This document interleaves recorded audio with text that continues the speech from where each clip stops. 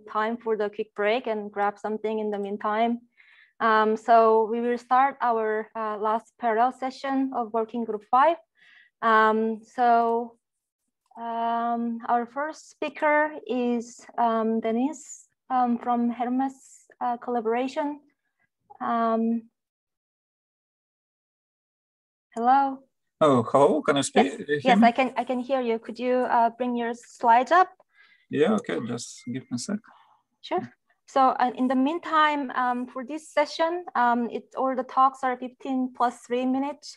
So to reserve 3 minutes for discussion, I will give a 2-minute warning after 13 minutes pass, so that you can have time to conclude your talk.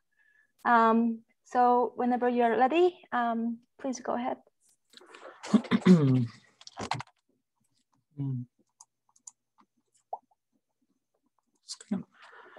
Okay, so can you see my slides? Yes. Okay, fine. So good morning or good afternoon, everyone. Depends where now. So I would like to give a overview of a recent HERMES result of longitudinal spin asymmetries. First of all, in this talk, I will focus on spin-dependent semi-inclusive deep-inelastic scattering, which basically give us information on both PDFs and fragmentation function. So to do such a measurement, we need a polarized lepton beam, polarized target, in ideal case, 100% polarized beam and target, also large acceptance spectrometer, and in particular, very good particle identification.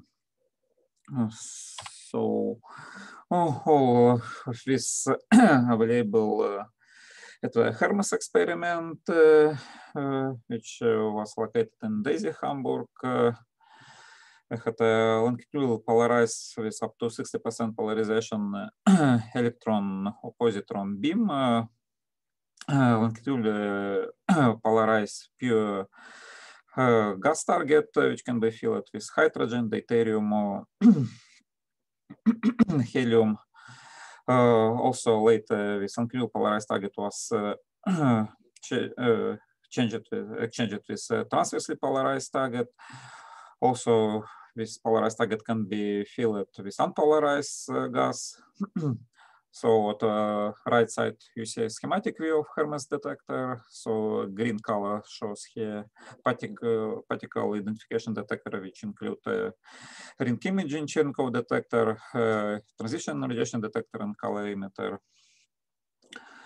So we stopped data taking at 2007, but we have still several analyses ongoing. So, and now I'll present the result of 2 of them, which is just recently published. So, first result is the longitudinal double spin asymmetry. So from this slide, one can see a cross section of for DIS with exclusive when we exclude transverse polarization. Here you see this FUU, FUL, etc. It's a structure function, which is we are going to measure. But instead of directly measurement with structure function, we measure asymmetry, which is basically a ratio of different combination for different beam and spin, beam and target spins cross section. So why we do this? Because when we measure asymmetries, we basically exclude many experimental uncertainties, systematic uncertainties. So also in experiment, we do not directly extract allele asymmetry, we instead extract a parallel. Only different between these 2 asymmetries is how we measure target polarization along mutual photon direction or along beam direction. Of course, when in second case, it gives a small admixture of transfer target polarization, and this contribute from ILT. Also, a parallel relate to vital photon nuclear asymmetry A1, like I've shown in this formula, where is a D and eta, it's just depolarization factor and pure kinematic factor. So, and this is a result of it, X dependence of a parallel. So I should say that this result was already published, but now we slightly increase statistic. So additional, we present 2 and 3D dependencies, and also we extract twist-free cosine modulation, which is compatible with 0. It's presented in paper. So from this picture, one can see that we have a strongly positive and rising asymmetry for pions on a proton, which is a bit lower on dihadron because of neutron contribution, and basically flat asymmetries for kaons. Just to better understand this rising, and also it's an example of two-dimensional picture. Here's XZ dependencies of a parallel. So basically it's Z dependencies, but it's split in 3 slices of X. In principle, different Z region should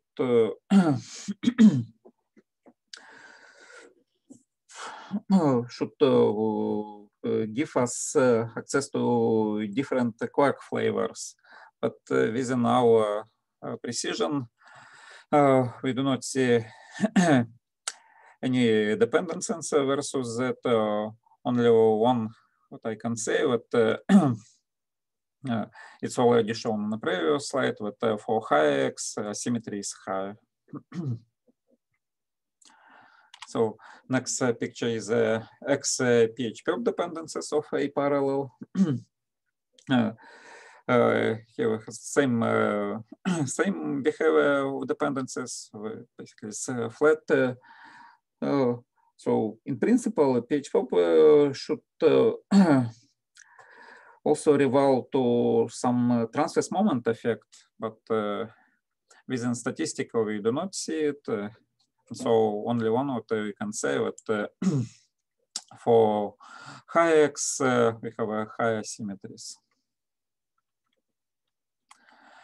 So next point is a charge different asymmetries, which is just basically asymmetries between positively and negatively charged hadrons.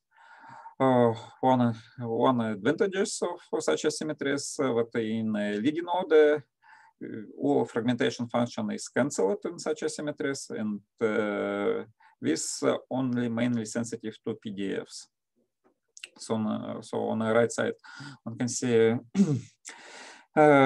such different asymmetries for pion and kaon on different target, for proton on deuterium target. Actually, one can see that deuterium deuteron result basically no significant dependencies between pion and kaon. And also on the top right corner, there is a comparison with compass result for identified hadrons. One can see that our results are very well compatible with compass one. So as I told on previous slide, with charge helicity asymmetries are sensitive only PDFs, so this gives us access to quark helicity in nucleus. So, and here on this picture, I will show this helicity distribution, which is extracted by 2 different methods. So one, as I told, using these different asymmetries, and another one, which also already published by HERMES almost 15 years ago, using a so-called purity method. Actually, purity constructed from only unpolarized PDF and the fragmentation function and can be calculated using a Monte Carlo. Actually, what we do is in our previous publication, or for example, from parameterization of global fit. And one can see that with two different methods, two different model assumptions, they give a very consistent result.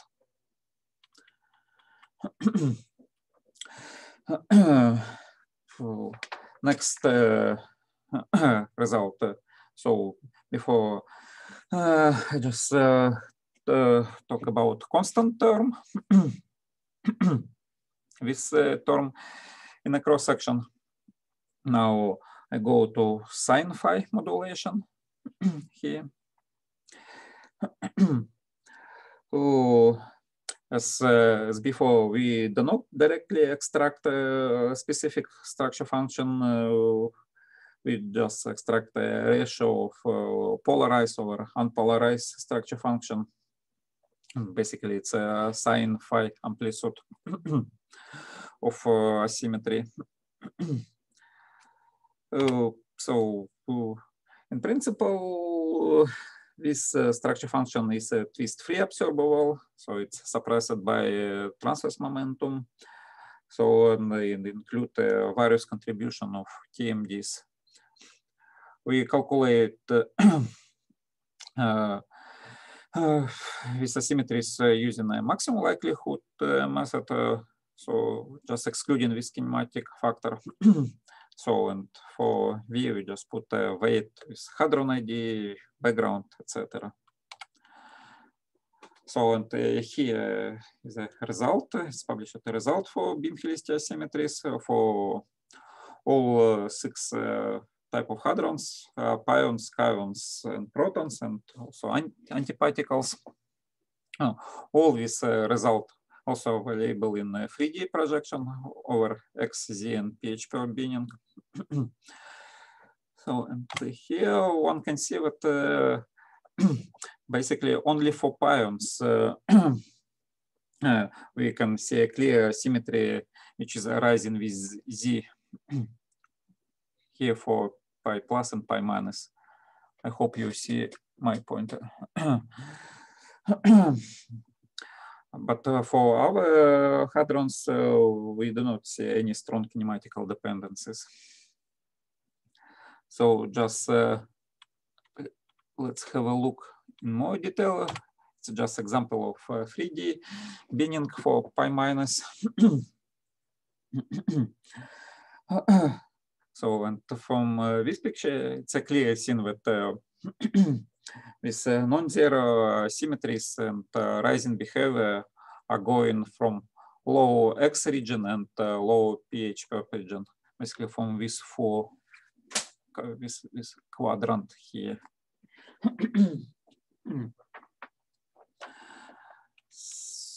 So, and now it's also visible with when we compare our data with class data.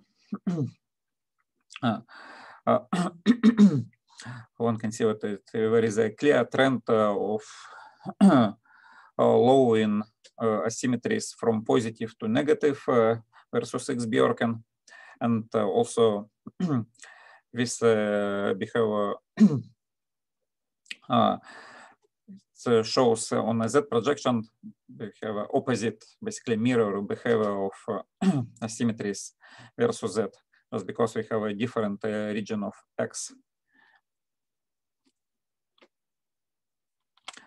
So next picture, it's just a HERMES compass comparison. With compass, we have basically the same kinematical region. So, and from this picture, one can see that we have a very consistent behavior for charged pion and hadrons between compass and HERMES. So I hope I have a time to summary. So just a small remark. With such a result, now HERMES published basically every asymmetries in 3D except single target spin asymmetry.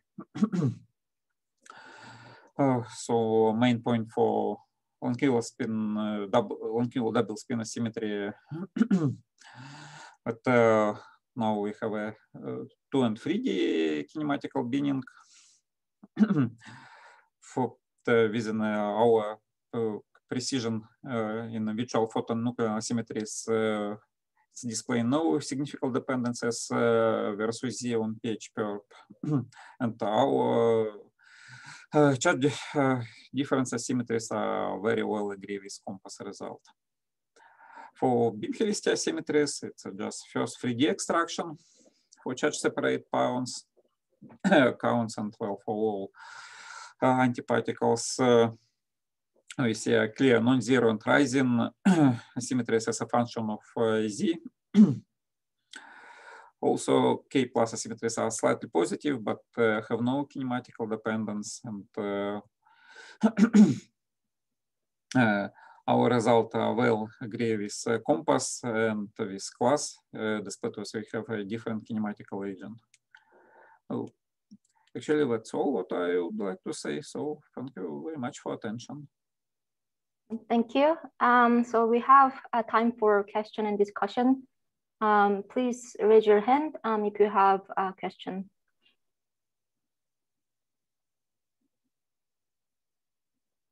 Can you go to slide 16 when you show the asymmetry? So you mentioned that this different from the compass is because of the different X-range coverage. Can you elaborate a little bit more how these different X coverage affect to this behavior that's turning for your result? Yeah, so as you see, for example, in the first column, we basically have our HERMES result is for low X Birken region and class result for high X region. And our result is positive and class result is negative. So now when you just go for next column for Z projection, you see that class result is negative, it should be, and our is positive, it should be. So somehow if you just this picture is not a 3D binning, it's just a projection of data. So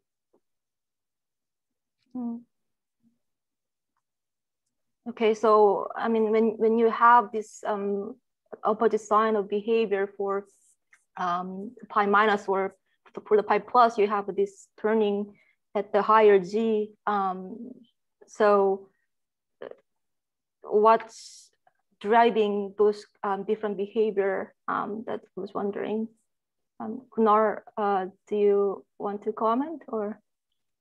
Yeah, I may comment.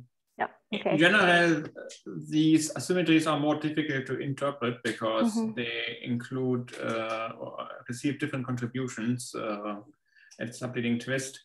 There are some terms which are believed to have a larger role. For instance, the term with the Collins function and the E distribution, which might be more pronounced at higher X because it also comes with a factor of X in the expression. But actually, we know from the Collins effect that you have opposite sign for pi plus and pi minus. So that may actually be a reflection in the class data, while the HERMES data is at lower X and maybe is more sensitive to other contributions in this and not so much from the Collins effect. And that's the reason why maybe we see a different sign there. But it's only speculation. It's very difficult to disentangle all the contributions. I see. All right, thank you. Any other question? If not, let's thank speaker again, and we can move on to the next talk. Our next speaker is Kyle Lee. Yeah, let me try to share my screen. Yes. If I can we'll give a talk on the polarized set fragmentation functions. So I will give you also 2 minutes warning if you are behind the schedule. Should I start? Yes, go ahead. Well, thank you for the organizers for giving me this opportunity. And let me start with a quick apology for changing my title. I'm certainly going to still talk about polarized jet fragmentation functions, but I have generalized my title a little more, and I'm going to tell you in general how we can use jets at the EIC to study TMD structure. And as you have heard throughout the workshop or conference, there are two different flavors of TMD structures, namely TMD PDF, which describes the structure of the parton inside the hadron, or TMD fragmentation functions, which describes the distribution of the hadron with respect to fragmenting parton. And if you actually also consider the polarization of the hadrons and the partons involved, you actually get a slew of different TMD structures like these. And you can study these using the jets. So again, the question that I would like to address is, can we use jets at the EIC to prove these TMD structure that I just listed before? And here are some of the standard processes that are used to study these TMD structures, namely semi-inclusive DIS, Joyan, and dihadrons in E+, C-. And as you can note, there are actually, for each of these processes, these are sensitive to two TMD simultaneously, namely single TMD PDF and fragmentation for the semi-inclusive DIS, and two TMD PDFs in Joyan, and two TMD fragmentations in dihadron processes. And one can imagine many other processes that are sensitive to TMD structures that involve jets like these. And aside from the obvious benefits that we now have we would have access to different experiments sensitive to TMD structure, going beyond the standard processes that I just listed in the previous slide has a benefit of being more sensitive to gluon TMDs. Because these gluons contributions come at leading order in these beyond standard processes. And also many of these jet involved processes are sensitive to only a single TMD instead of two TMDs like the ones I showed, because now you're replacing often the hadron with the jet, which doesn't have a non-perturbative sensitivity. So now you are more directly accessing the TMD that you are sensitive to. So I'm going to tell you briefly about three different processes that involves jets that are useful in studying TMDs. These are not exhaustive list, but certainly a good list of them. And first is the inclusive jet production. So by inclusive jet production, I mean we are inclusive over everything except the jets in the final state. And this is the factorization that involves observing hadron inside the jet, the inclusive jet, where you can measure also the transverse momentum and the longitudinal momentum fraction of the hadron with respect to the jet momentum and jet axis. And if you actually compare that factorization with the inclusive hadron production, you can see that these two factorizations are very similar except the last piece. And that's because all of the dynamics of the jet lives only on the final parts. That is because this parton C that's produced from the hard process, this H, is oblivious of whether this parton C will eventually turn into a hadron or a jet. And after you turn into a jet, then you can actually peer inside this jet to look at the hadron structure, which gives you this differential dependence in the longitudinal momentum and transverse momentum.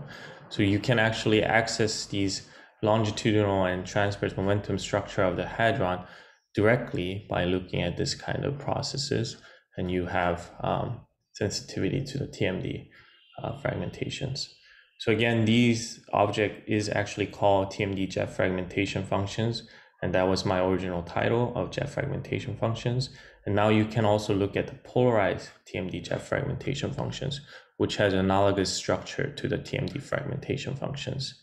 And again, I have to emphasize that it turns out these TMD jet fragmentation functions can be related to the standard TMD fragmentation functions, which is why it's useful, because you can use it to study the standard TMD fragmentation functions that we see in the standard processes. And this is just to illustrate the usefulness of studying these kind of objects. So you can, for instance, look at the polarizing fragmentation function and its jet fragmentation analog, which we'll call polarizing jet fragmentation functions. So this is a extraction of polarizing fragmentation functions from the Bell data. And here is an asymmetry you would observe using polarizing jet fragmentation functions in the EIC kinematics.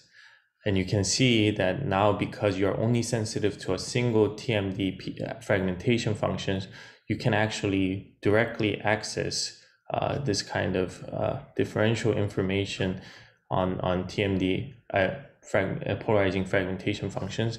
And if you compare with the extraction from the Bell data, you see qualitatively why it goes up and down and so forth. So for instance, if C lambda is small, then it's positive due to the up-core contribution, and when C lambda gets large, it becomes negative due to down-core.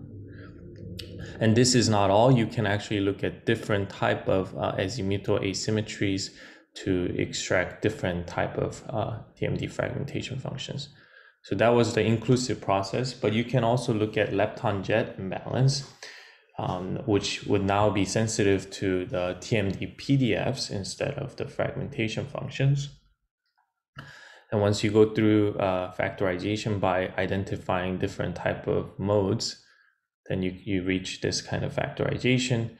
But again, because now you have, instead of hadron, a jet, you have replaced effectively a TMD fragmentation function on the final side with TMD, with a jet function, which is completely perturbative. So this process is sensitive to only a single TMD. So you again have this Q-perf gives more direct access to the TMD PDF that you're observing. A caveat is that you are only sensitive to 4 TMD PDFs, not all of them, but you can look at these type of different asymmetries to study different types of TMD PDFs. And now we can even combine the two type of processes that we just talked about. We can look at the imbalance of the jet and the lepton, for instance, in the EP collisions, and then also look inside the substructure of this jet that we observe in the final state. So we are kind of taking advantage of the fact that we have both beam axis and the jet axis. And so what happens is we can be sensitive to the Q-perf with respect to the beam axis, which gives sensitivity to the TMD PDFs. And then we can use the jet axis to measure the displacement of the final hadron with respect to the jet, as I discussed in the inclusive case. And that gives sensitivity to both TMD PDFs and TMD fragmentation functions. But now we are simultaneously sensitive to both. So we are sensitive to 2 TMD structures, just as we were in the standard processes. However, the advantage is, because you're now using 2 axes, and because each of these hadrons or each of these TMD structures are sensitive to different axes, one can have both imbalanced Q-perf with respect to the beam axis and the transverse momentum of the hadron with respect to the jet axis. And these 2 sensitivity or differential information basically decouples the dependence on the TMD PDF and TMD fragmentation functions. That is, each of these TMDs are separately sensitive and only sensitive to one of these transverse momentums. And you can have many characteristic correlation, and you are actually, depending on which correlation you look at, azimuthal correlation you look at, you're sensitive to different types of TMD PDFs and TMD fragmentation functions, and it turns out you're sensitive to all of them. So to illustrate this, we can, for instance, look at the azimuthal asymmetry, which corresponds to one that is sensitive to Bohr-Mulder's and Collins function, which are these objects. And again, you have a separation of the incoming and outgoing dynamics. And because of this separation, you can even create plots like this, where you have both Q-perb and J-perb, a JT type of sensitivity. And depending on different slices you look at, whether you look at the horizontal or vertical slices, you're only sensitive to the TMD PDFs or TMD fragmentation functions. So this is just to sort of illustrate at leading order, but this azimuthal asymmetry, for instance, the Q-perb dependence only goes into the TMD PDF, J-perb goes only into the TMD fragmentations. That's all. Thank you. Thank you. We have enough time for discussion. Please raise your hand for questions and comments.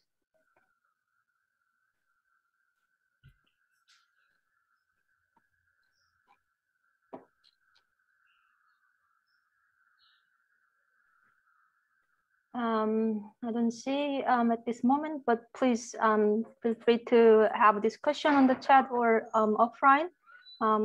Thanks again for the talk, Kyle. No problem. Thank you. Thank you. So we will move on to the next talk. Is from RB on the transverse spin asymmetry for inclusive raw production in SIDIS at campus. Yes. Hello. Do you hear me? Yes, I can hear you. Okay, so I'm trying to share. And do you see my share now? Yes. Okay. Perfect. So let me start by thanking the organizers for giving me the possibility to present on behalf of the Compass collaboration, our recent results on transverse spin asymmetries for inclusive row zeros in SIDIS. So starting with a bit of motivation, as you know, transverse spin asymmetries in SIDIS are being measured since 2005. In particular, we have measurements from various collaborations, HERMES, Compass, JLab on Collins asymmetries, dihadron asymmetries, and Sieverts asymmetries. And those asymmetries have been measured for different hadron types, so positive, negative hadrons, unidentified hadrons, but also for identified hadrons, so pions, pi zeros, K plus, K minus, K0, and protons. And these observables give relevant information. We have gained a lot of relevant information on the nucleon structure and on the fragmentation functions. What has not been measured till now are transverse spin asymmetries for vector mesons, and the reason is that they are a challenging measurement because of low statistics and the high background. But still, they are quite interesting because vector mesons are spin-one objects, and so they carry a lot of information, more information with them with respect to pseudoscalar mesons, for instance. And so they give an important insight on the fragmentation process. So the cross-section for the SIDIS cross-section for vector meson production has already been calculated. Here is shown the expression including two modulations. So there is the Collins modulation and the Sieverts modulations, and these azimuthal modulations depend on this phi HH azimuthal angle, which is the azimuthal angle of the sum of the momenta H1 and H2, therefore the azimuthal angle of what we expect to be a vector meson. These asymmetries, in particular Collins asymmetries, Collins asymmetry is given by coupling between the transversity TMD and a fragmentation function for the Collins effects, whereas the Sieverts asymmetry gives us information on the Sieverts function and an unpolarized fragmentation function. But we have also predictions from models, and in particular, vector mesons are expected to have opposite and smaller Collins asymmetries with respect to leading pseudoscalar mesons. This was a prediction made in '96 by Jujewski, but then it is also in a more recent work by Arthur, 2009. And in the plots at the bottom, you can actually see simulations which have been done by using a standalone Monte Carlo implementation of the quantum mechanical string plus 3p0 model, including both pseudoscalar mesons and vector mesons. And the results are shown for fully transversely polarized quarks, and in particular, the plot on the left shows the Collins analyzing power for raw mesons as function of the hadron's fractional energy ZH and as function of PT. And we have to compare this analyzing power with the leading analyzing power in the pseudoscalar case, so with positive pions, and as you can see, they have opposite sign. So this is the prediction what we expect from models. And COMPASS has measured the Collins and the Sievers asymmetries for zeros in SIDIS, and I will now show the preliminary results here for the first time. So a few words on the COMPASS experiment. The COMPASS experiment is a fixed target experiment at the CERN SPS, and it takes data since 2002. The experimental program is quite broad: muon hadron beam spectroscopy, Primakov, SIDIS, DVCS, polarized Deulian, and I would like to bring your attention on our SIDIS run on polarized deuteron that we will start this year, hopefully. And thanks to the high energy beam that we have a quite broad kinematic range, as you can see from this XQ square scatter plot. So going to the now to the data, to the analysis, let me start with the selection of row zeros.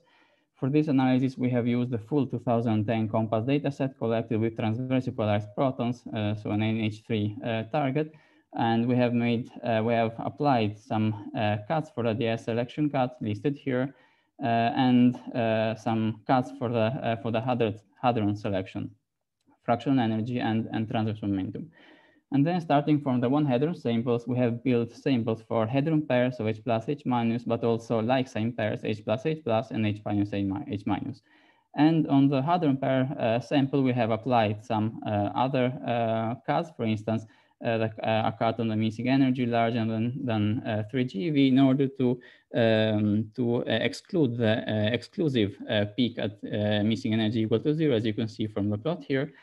And then a cut on the fractional energy of the pair Z larger than 0.3 in order to enhance the signal, the rho zero signal, and smaller than 0.95 just to define better the interval. Then we have a cut on the transverse momentum of the pair, and then here is given the invariant mass range that we study. And yes, and this is the invariant mass distribution that we have after all cuts. It is the field histogram. You can see the rho zero peak, the F0 peak, and the F2 peak, and you can see also how large is the background under the rho zero peak. So this means that in order to extract the transverse spin asymmetries for rho zeros, we need a recipe. And the recipe that we have applied is shown in this slide. So we apply several steps for the extraction of transverse spin asymmetries for rho zeros. We start by measuring the asymmetry for H plus, H minus pairs in the invariant mass region of the rho zero, this small AUT symbol. Then we evaluate the rho zero fraction in the invariant mass region of the rho zero called Fs. And then afterwards, we measure the background transverse spin asymmetry in the side regions. So we need to define these side regions. And at the end, we subtract the background asymmetry from the asymmetry that we have measured in the rho zero region in order to obtain the final transverse spin asymmetry for rho zeros, both for Collins and for Sievers. So let me start by discussing the first point. In order for the extraction of the symmetries, we have used standard COMPASS methods. In particular, events with vertices in the three target cells with opposite polarizations are combined in order to minimize systematic effects. And the asymmetries are extracted for each of the 12 periods of data taking and then combined. And this has been done for 6 beams in X, in Z, and in transverse momentum, and in 4 beams in the invariant mass region, which you can read here, and they are also shown in the plot. So in particular, the second invariant mass region, so region 2, is the region where we have the ρ0 signal, and then the regions 1 and 3 are the left and right sideband regions, respectively, where we will take our background asymmetry. So going to the extraction of the actual asymmetry, what you see here is the asymmetry in the ρ0 invariant mass region for H plus H minus pairs as function of X, as function of Z, and as function of PT. And as you can see, there is an indication for a positive Collins asymmetry, in particular at intermediate Z and at small PT. And this is confirmed also when we look at the asymmetries in the different mass regions. So this plot, the second row shows the point that I was you saw in the first slide. In addition, we have included also some the dependence on some invariant mass beams, and the same we have done for the left sideband region, so first row, and the right sideband regions, third row, and then also for the fourth invariant mass region.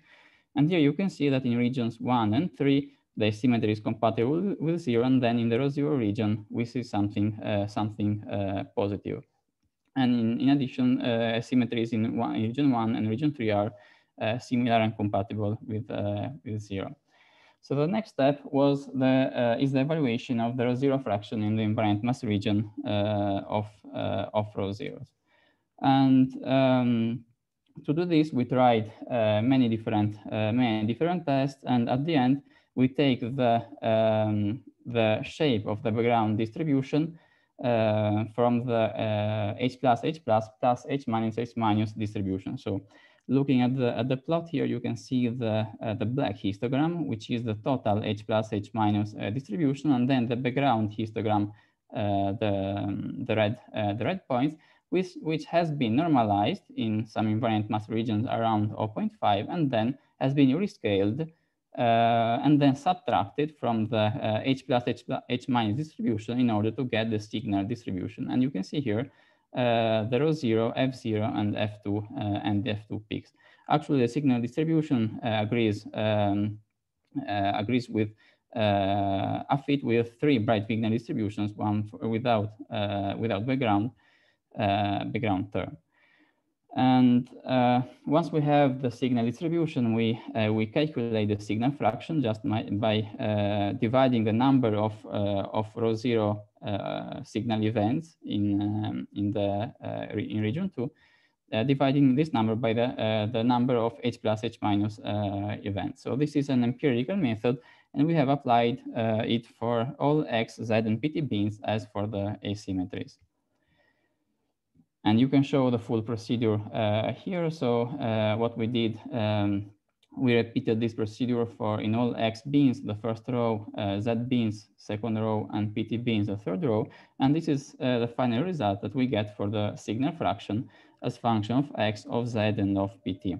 As you can see, the signal fraction is about 18%. You can, looking at X, instead as function of Z, it rises. And this rise is actually expected from, for instance, from string fragmentation, from the string fragmentation model. At large Z, the signal fraction rises up to 38%. So at this point, the 2 steps that we applied, as I already said before, is to measure the background transverse spin asymmetry in the left and right side regions, and then to subtract this asymmetry from the signal asymmetry, from the asymmetry in the ρ0 region. And the background asymmetry in the left region is shown in the first plot with full markers. In the right region, it is is represented by the open markers, so a function of Z, X, Z, and PT. And for the background asymmetry, we take the arithmetic mean of these 2 regions in order to treat them in the same way.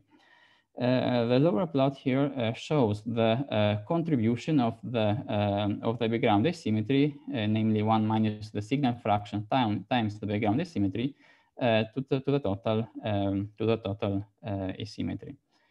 So next step is to extract from the asymmetry in the ρ0 region, which is shown again here in the upper plot. We extract the background asymmetry by taking into account the signal fraction, and we get the final ρ0 asymmetry shown in the red box as function of x, of z, and of pt. And so, okay, thanks. And we have an indication for a positive asymmetry, and it is large, small pt. Okay, and comparing with the Collins asymmetry for pions, in particular for positive pions as measured by the compass, we see that they have opposite sign as we expected from models. And if we compare with the pi0 asymmetry instead, which has been measured by HERMES, pi0 asymmetry is compatible with 0, whereas ρ0 we see an indication for a positive sign. So the same recipe we applied it also for the Sieverts asymmetry, which is shown in this plot again as function of x, z, pt, and invariant mass, and also for the left side region first row, the ρ0 region second row, and then the right side region, which is the third row. So here, as you can see, the effects are the effect is large in the ρ0 region, but the background asymmetry is also large in the sideband regions and compatible. So applying the same procedure as for the Collins, I show again on the top left plot the background asymmetry in the left side region with filled closed markers, and in the right side region with open markers. And top right plot is the contribution of the background asymmetry to the asymmetry in the ρ0 region. So as you can see, it is large and not negligible. And finally, we subtract the background asymmetry from what we measured in the ρ0 region, and we get the final Sieverts asymmetry, which is shown in the red box, again as function of x, of z, and of pt. Error bars are large, but still we see an indication for a positive asymmetry. And if we compare with what has been measured for pi0s by HERMES, we see that both ρ0 and pi0s have the same a positive sign as expected. And this brings me to the conclusion. So in Compass, we have measured the Collins and Sieverts asymmetries for inclusively produced ρ0s. And we see an indication for a positive Collins asymmetry for ρ0s, opposite to the asymmetry for positive pions as expected from models, and also indication for a positive Sieverts asymmetry, which is also as expected. And this is all from my side. So thank you for listening. Thank you. Now I open for the discussion. Gunnar? Yeah, very nice talk actually, and nice results. I have a question, maybe it's more even to, I think Marco Adichie is still around, about the formalism of extracting these asymmetries. You say you subtract the sidebands from the events or the asymmetry under the peak. Now, I understand that under the peak, you don't only have the contribution from what you may measure in the sidebands, the S, maybe the S-wave contributions. You have the rho contribution, but you also have the interference of the two. So I actually wonder whether it's not a better approach to use just the two-hadron approach and somehow isolate the rho from the two-hadron fragmentation function. I don't know whether this is possible. Maybe Marco can comment on that. Yeah, we are looking at different quantities here, because here we look at a different angle with respect to the two-hadron one, right? But I think you can still, you also have, for the two-hadron, you have the transverse momentum dependence, and you can look at, not at the phi r, I think, which is often used, but you can also use phi h, the sum of the two hadrons, but with transverse momentum of it. So normally for the dihadron, we look at the collinear case because it's so nice to use a collinear fragmentation function to extract transversity. But actually, it does depend on transverse momentum as well. If you write down the full expression, and you can look at the transverse momentum dependence and basically look at the modulation there. But I would have to dig out now the papers and look at the formulas. But I just don't understand how one discriminates between the interference effects under the peak and just the pure contribution from under the peak. But if you only subtract the sidebands. Yeah, I see your point. Yeah, because the interference of the two could also produce an asymmetry, I would suppose. Well, yes, there is also some interference effect. I don't know how large it is actually, if it is sizable or not. Mm. So we should probably continue discussion in the chat or offline for keeping the schedule. But thank you very much for the nice talk. So we now move on to the next talk. I think the next talk is from Stefan.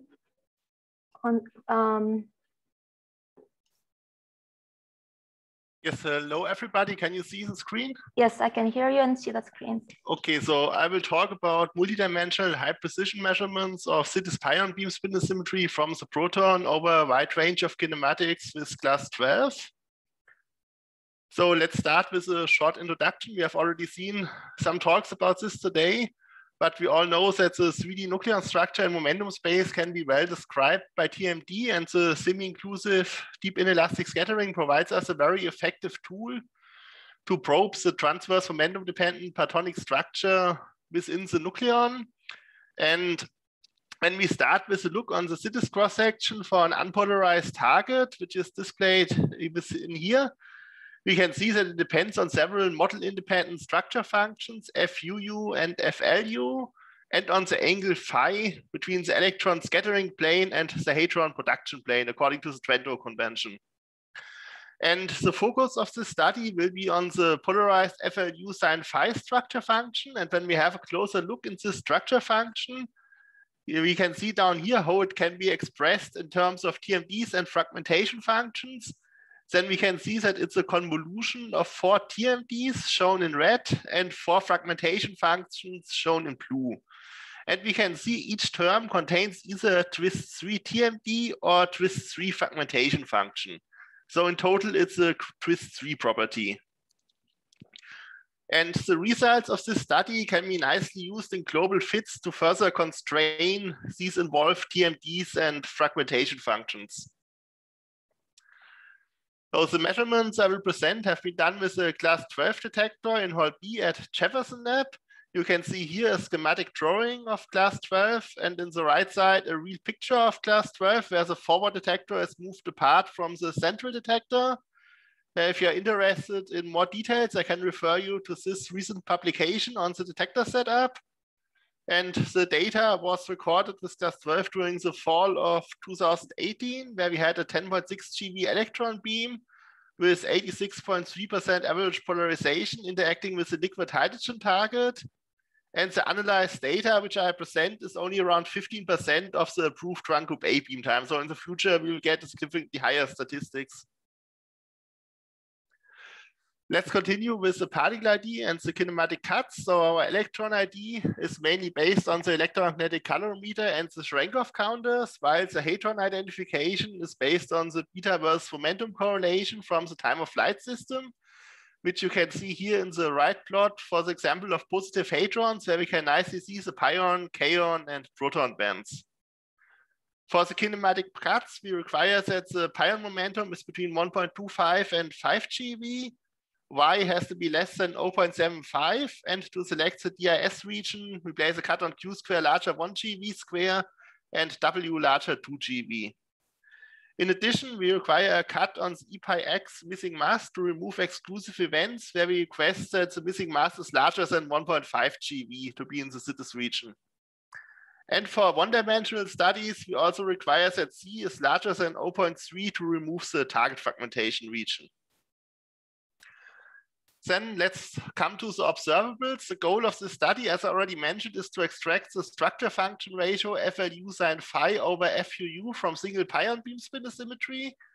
And to define the beam spin asymmetry, we first write the cross-section in a bit different way by substituting the terms in front of the phi dependence by the three moments, AUU cos phi, AU cos 2 phi, and ALU sin phi. And by doing this, we can nicely define the beam spin asymmetry, which is the cross-section difference between positive and negative helicity divided by the total cross-section, which yields us to this expression here, where we can nicely see that the leading term is given by ALU sin phi times sin phi.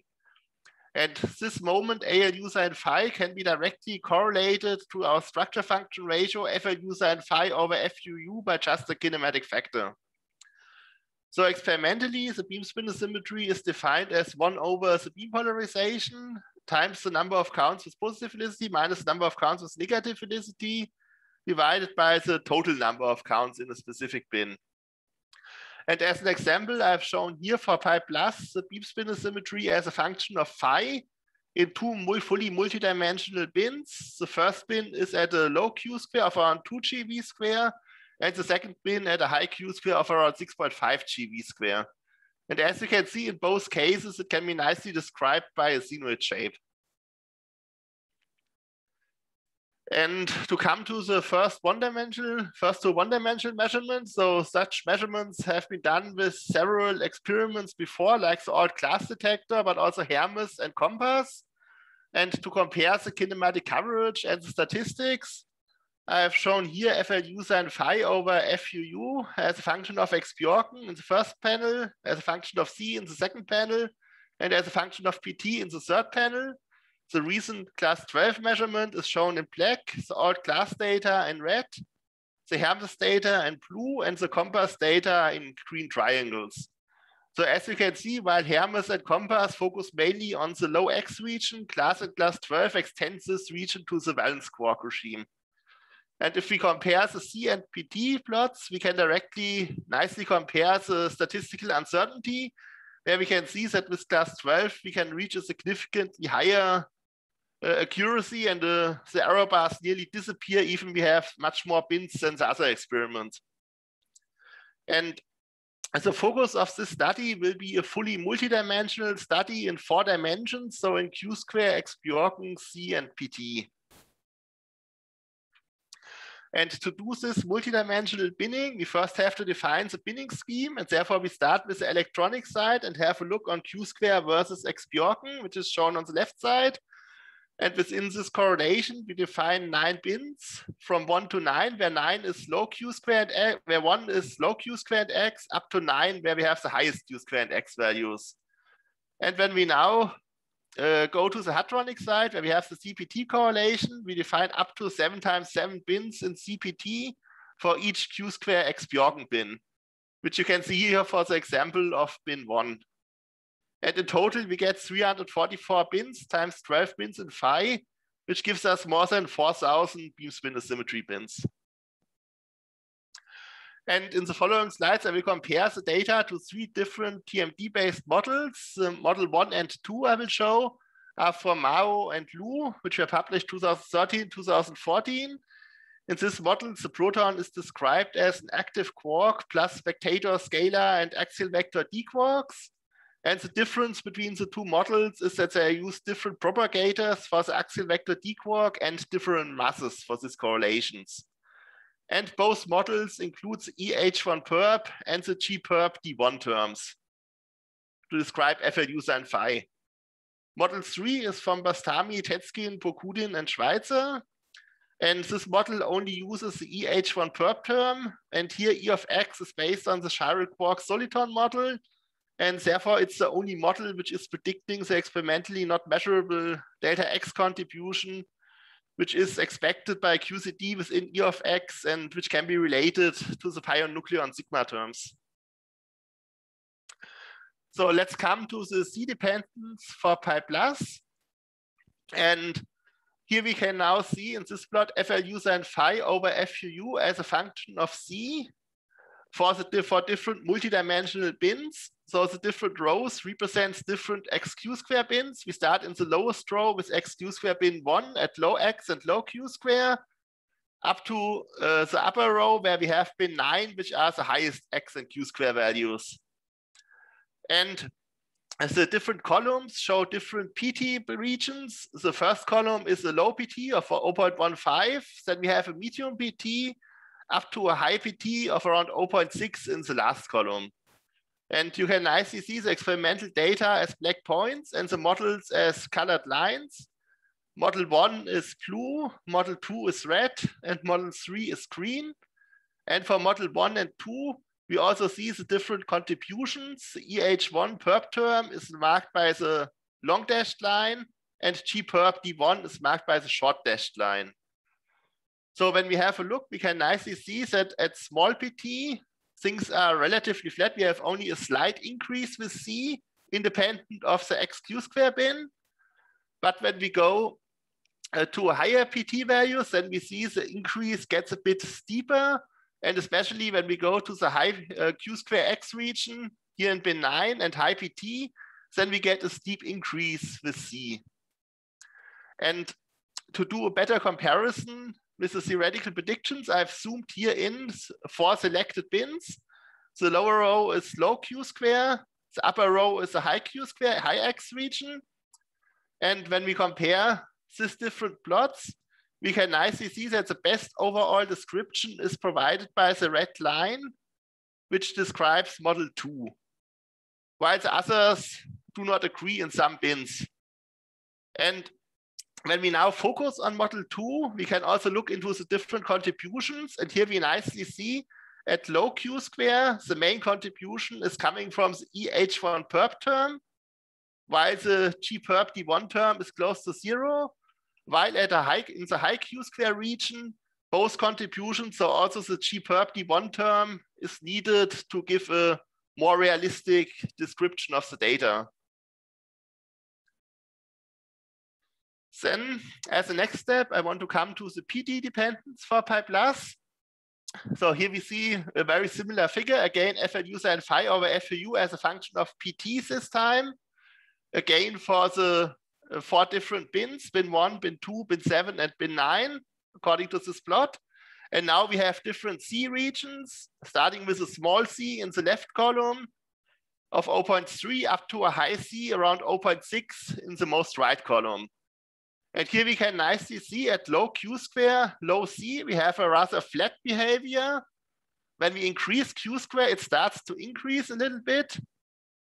But what's more interesting is when we go to the high C region, then we can nicely see that now when we are at low q square, we get some structures in the plots, in the FLU sin phi value. And when we go to the high q square value, we even get some strong increase. And when we compare this to the theoretical models, we can see also here we get the best description from the model 2, which is the red line. But we can also see that the models are not able to describe the structures which we see in there. So this indicates that either the TMDs or fragmentation functions which are used have to be improved, or that we have to include additional terms. Since in total, remember, there were 4 terms and we use only 2 to describe it. Then as the last point, I want to look into the pi 0 and pi minus case. Here again, we start with the C dependence. On the left, we see the C dependence for pi 0. The plot is in principle identical to what I showed for pi plus. And here we can nicely see that pi 0 is mostly positive. And you see it's rather flat or even decreasing a bit in some bins as a function of C. When we now go to pi minus on the right side, we see for pi minus, this is expected classically from one-dimensional plots to be negative or close to 0. And we can see here in most bins, it is negative and close to 0. But when we go especially to the low q square region and to low PT, then we see we get some sign transitions and it starts negative and then gets positive at larger C values. And to do a comparison with for the different pions, I've selected here as an example bin 7, which is already high Q square, high X bin. And here we can nicely see in the first row, we have pi plus, which is positive and increasing. In the second row, we have pi 0, which is rather flat and increasing less than the pi plus case, but also positive. And in the lower row, we have pi minus, which is close to 0 and smaller than the other two, or even slightly negative. As a next case, I want to have a look into the PT dependence for pi 0 and pi minus. Here we again see the PT dependence for pi 0. And also here we can nicely see pi 0 is positive in all bins. And now as for the PT dependence, you see we have typically some increase and then a fall off later on in the small Q square region, and some increase in the higher Q square region. And for pi minus, we get some very interesting effects. Here we see in the high Q square region, things are more or less flat and slightly negative as a function of PT. But when we go to the low Q square region and low X region, then we see that we get some sign transitions. So it starts positive, gets negative. And here we even, when we go to a high C value, we even get large positive values for small PT, and then it gets negative for larger PTs. So this is something which we are still investigating and trying to explain. And then as the last slide, let's come to a comparison for the PT dependence for the 3 different pions. Now for this case, I've selected bin 2, which is this bin at a low Q square and low X value, where we had the most interesting effects. And here we see for pi plus, we are positive. And for a high C, we already observed these structures in the pi plus distribution, in the pi plus results. If we go to pi 0, we are again positive. And we also see these peak-like structures in here, which first go up and then go down. And when we go to pi minus for the same bin, then we can see the sign transitions. And here's the structure, which we see, for example, here at a high C value is very similar to what we also had for the pi plus in here. And yeah, then let's come to a conclusion and an outlook. So we have seen that class 12 enables the extraction of SIDIS pion beam spin symmetry moments with high accuracy in an extended kinematic range.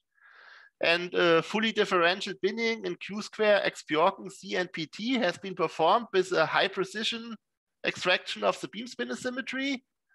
And due to this high precision, the study helps to distinguish between different reaction models. And also the kinematic dependence and the varying dominance of different TMD and fragmentation function terms can be identified when we compare it to theory predictions. And we have seen that the existing models, especially model 2, provide an overall quite good agreement with our data. And this good agreement of model 2 indicates that we have an important role of axial vector D quarks in the proton's wave functions. And this was the main input in this model. And as a summary, we can say that the class 12 SIDIS result will help to improve the results from global TMD fits and also provide access to so far poorly known TMDs and help to constrain them. Thank you. All right, thank you very much. Now open for discussion. Please raise your hand if you have questions. Gunnar?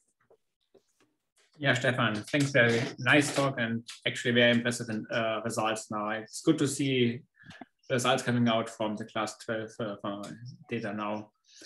I have 2 comments actually. One thing, what bothers me always with the theory curves is they don't seem to have an uncertainty band. So it's really difficult to judge at the end how much tension there is between data and theory. do you have a feeling, or they just don't provide any uncertainties in these calculations? Yeah, for theories, it's hard to get an uncertainty band because they use published results on the different input parameters, for example, the E of X function and so on.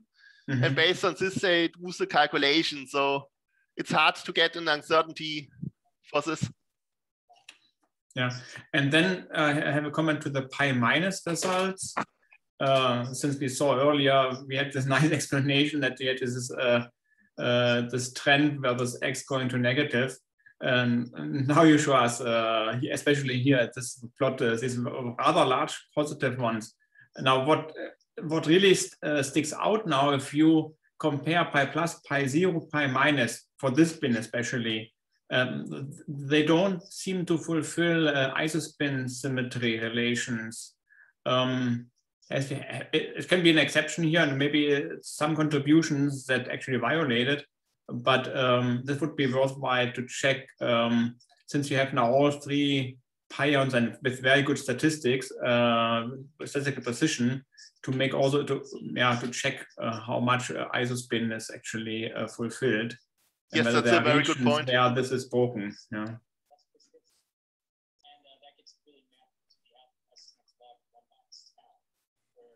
Okay.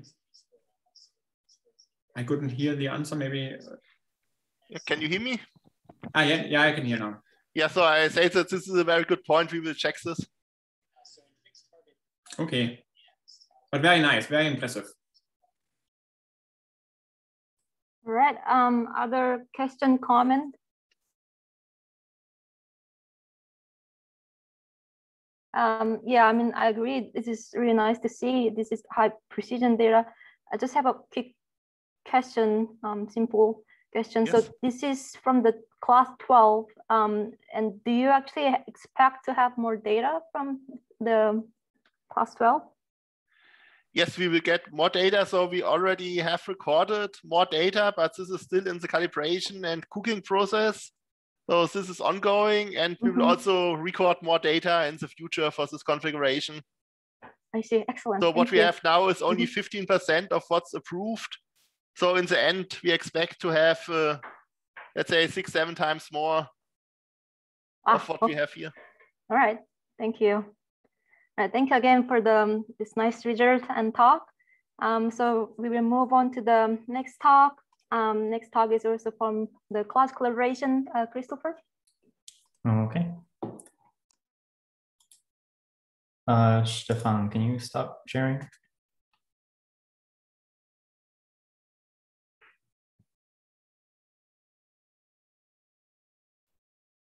I can't share until, okay, thanks. Okay. All right, so first of all, let me thank the organizers for the opportunity to give this talk.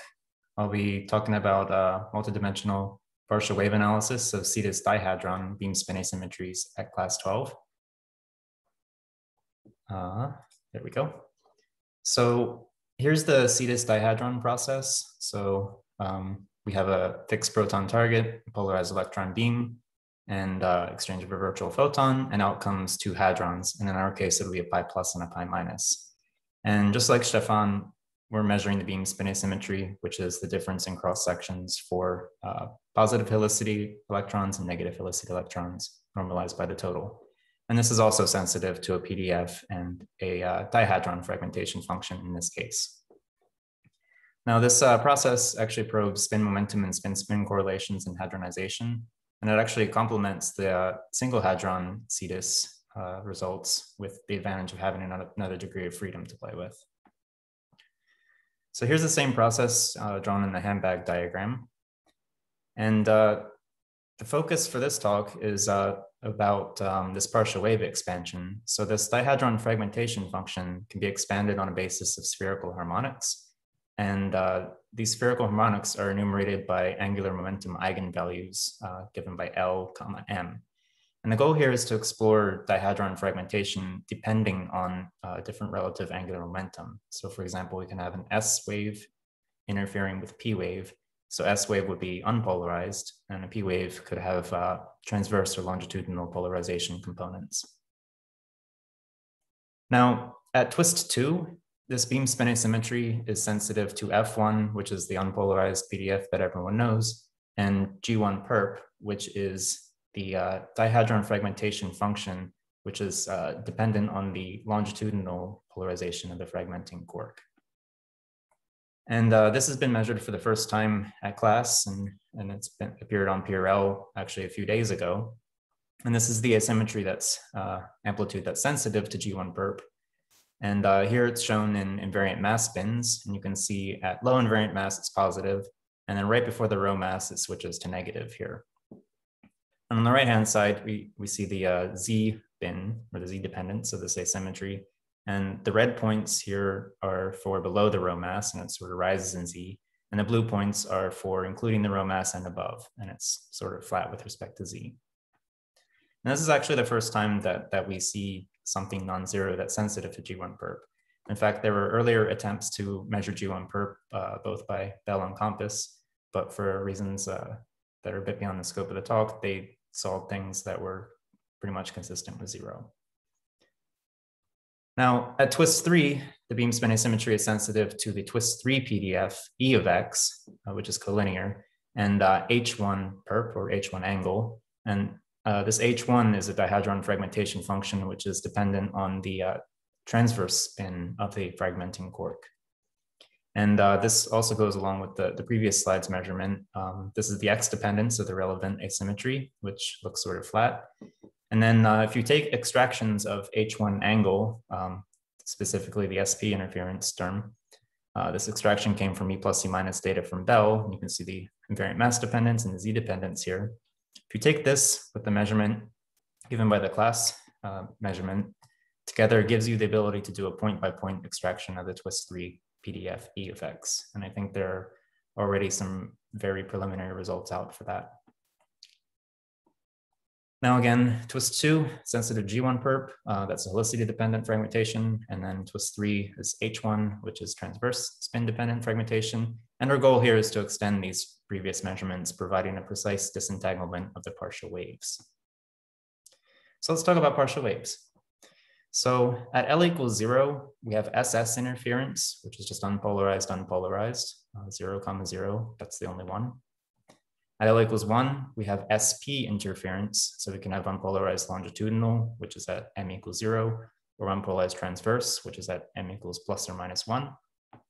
And then at L equals 2, we have PP interference, so either transverse or longitudinal. And you can read off what those are as well. We have 5 partial waves at that level. And then these are the names given to all the dihadron fragmentation functions. The subscripts basically adopt the notation here with, should note that U becomes O in the notation. So let me focus on the G1 perp series for a moment. The ones in the middle column, or M equals 0, these all vanish. So they're just 0 and we can forget about them. And then there's a symmetry relation here where the ones at negative M equal the ones at positive M. So the ones connected by arrows are equivalent. So when we perform any fit to partial waves, we only really have to care about 3 of them here, 1, 1, 2, 1, and 2, 2. At twist 3, well, this is a twist 2 diff, but our twist 3 terms in the beam spin asymmetry gives us access to the H1 series. We actually have to care about all 9 of them here. And there's a difference in notation here. The ones to the left of the black line are called H1 perp, and that indicates a correlation with the transverse momentum of the fragmenting quark. And then the ones to the right of the line are called H1 angle, and that's a correlation with the relative momentum of the hadrons, the pions. Now again, focusing on this middle column, the M equals 0 column, it turns out that this one up at the top and here at the bottom are actually highly correlated. So when we do a fit, their error bars are much larger than the rest. And then the one here in the middle at L equals 1, this one's actually suppressed by our phase space, unfortunately. So this whole column, when we perform the fit, we actually get large uncertainties for these M equals 0 term. Nevertheless, we need to include them in any fit. So we have 9 partial waves total to fit here.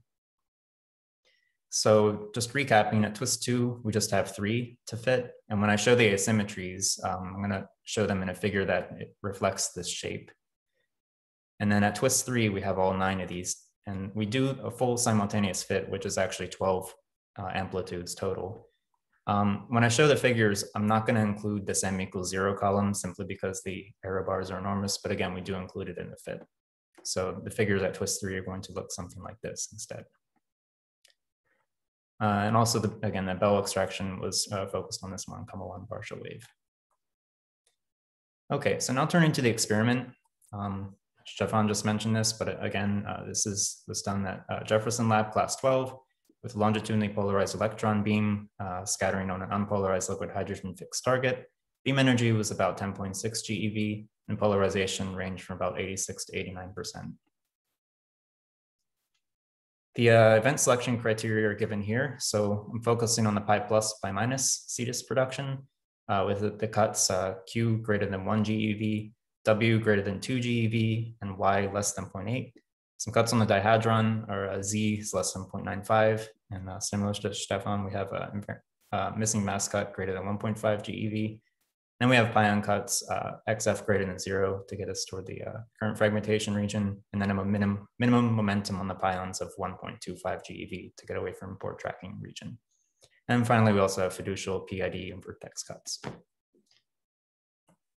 So here's our kinematics distributions. So on the left is Q squared versus X. And you can see Q squared spans from about 1 GeV squared to 10 GeV squared. X goes from about 0.1 to 0.7. And on the right here is our invariant mass distribution. And you can see that there's a rho peak right here at about 0.77. And the existence of this rho peak actually motivates a multidimensional binning scheme where several of our asymmetries will be plotted in 3 different regions of invariant mass. So we have below, around, and above the rho mass.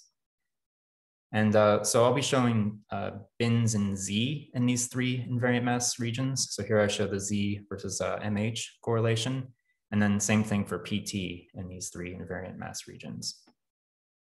And then if you're curious, here's what PT and Z correlation looks like. And then finally, the dihadron process is given by 3 angles. So 2 of them are azimuthal angles. They're called phi H and phi R. And then we have a sort of polar angle in the rest frame of the dihadrons, which is called theta. It's not too important what the definitions of these are, but our modulations are written as formulas of these 3 angles, and they're given here explicitly. And a priori, this represent sort of an orthogonal set with some caveats. So what is more important though is our coverage. So here's our azimuthal correlations. So phi H versus phi R shown here, and here's what theta looks like. And since the ranges are sort of limited and uneven, this actually impacts the orthogonality of our modulations and causes the amplitudes to become linearly dependent on each other. Therefore, we need to do a simultaneous fit to all our 12 partial wave amplitudes. And we do this with an unbin maximum likelihood method, and we use Markov chain Monte Carlo as our optimizer. And the Markov chain is driven by a Metropolis Hastings sampler, and that samples the posterior distribution, and we give it a flat prior with initial values at 0. Okay, so now turning to the asymmetry measurements. I'm going to first go through the twist 2 ones, which are again sensitive to G1 perp. That's our longitudinal spin dependent dihadron fragmentation function. First up is the invariant mass dependence. You can see in the upper left-hand corner, I label the partial waves, and in the upper right corner, I label the relevant dihadron fragmentation function. And this one here, the 1,1, is the one that you can sort of qualitatively compare to the PRL measurement here. So we see the sign change, just as before in the PRL. I should note that in the measurements that I'm showing today, these updated ones, I included about a factor of 2 more data in this one. So, and also the PRL measurements, since they didn't do the partial wave expansion, it actually integrates over theta, or rather sums over L, so sum over a column. And the depolarization factor, the kinematic factor, was not divided out in the PRL results, but they are now in these new results. So really, these partial wave analysis is actually refinement of the PRL measurement, is one way to look at it. But qualitatively, at least you can compare that we still see the same sort of structure between the 2. In the 2,2 partial wave, we see this nice enhancement around the rho mass. Well, rho meson is spin 1, so it'll give us a P wave, pi plus, pi minus, and 2,2 is PP interference. Okay, so now moving on to the Z dependence. So again, I'm doing Z dependence in 3 invariant mass regions. So red circles is below the rho mass, green triangles is around the rho mass, and then blue downward triangles is above the rho mass. And you can see what the Z dependence in each of these 3 regions looks like. And it's relatively flat. For example, the region around the rho mass and above the rho mass for this 1,1 range is fairly similar. And then our 2,2 partial wave, again, our green points here are higher simply because of that rho peak enhancement that I showed in the previous slide. And then finally, I show the PT dependence, which has similar trends. But one thing to take away here is that higher PT, we tend to have higher amplitudes, especially for the higher invariant mass regions. Okay, now I'm going to switch gears to twist 3, which is the one sensitive to the H1 diffs. That's our transverse spin dependent fragmentation. And first up is the X dependence. And we look at X dependence simply because one of the original goals was to extract E of X. So we have Bell giving us H1 angle OT, and we can use that to get point-by-point extraction of E of X here. We can also take a look at the 2,2 partial wave, which shows some significant here, and that's E of X with H1 TT. This 1,1 again is the one that you can compare to the PRL result, although only qualitatively for the aforementioned reasons. And also we see hints in 1, -1 and 2, -2. We see hints of a non-zero H1 perp.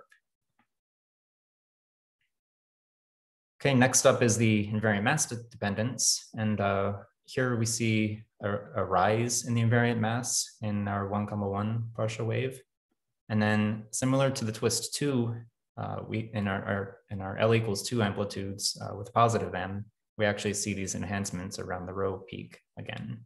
We don't see them in the negative side for some reason. And then the last thing I want to show here is the Z dependence. And again, we do this in the 3 invariant mass regions. And here in the rho peak region and above the rho peak region, we see it sort of flat with respect to Z. It's actually more or less flat in the low invariant mass region too, but it's significant for higher invariant mass. And if I just take away the blue and the red regions and just focus on the region around the rho mass, the green points, you can see our hints for a larger H1 perp that I mentioned earlier are sort of,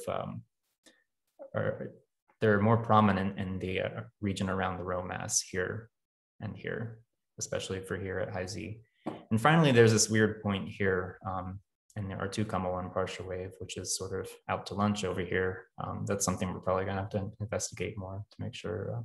I'm not sure if that's real or not, but anyway, that brings us to the conclusion. So once again, these SIDIS dihadron beam spin asymmetries are sensitive to dihadron fragmentation functions G1 perp, H1 perp, and H1 angle, and our twist 3 parton distribution function E of X. And this partial wave expansion provides dependence on dihadron polarizations. It refines our access to G1 perp, and it gives us a better understanding of H1 angle, and it also hints at non-zero H1 perp. And that's all I have. Thank you. Thank you very much for the nice talk. Now, anyone have a question? Please raise your hand.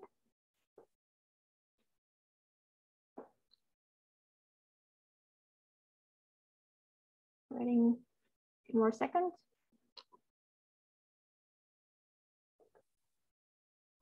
Go ahead. Yeah, thank you very much for the talk. Just a question about this new data you show on plot on slide 17. They look a bit bigger than what you had in the PRL. Is it because of this normalization you mentioned or something else? I think actually Timothy and I looked at this. He's another author on this. I think the depolarization factor sort of changed things. Okay. And also because again, this PRL result integrated over theta. So, but yeah, we've cross-checked this thing like crazy, and it comes down to those two things. So. Okay, so what should I use? They are not independent sets, right? So I should use one or the other, not the two of them if I want to use them, right? Yeah. Yeah, if you use the PRL one, then the corrected ones, yes, I got them. Yeah, okay. Yeah. Okay. So I cannot use the two of them, of course. Yeah. Okay, thank you. All right. Any other question?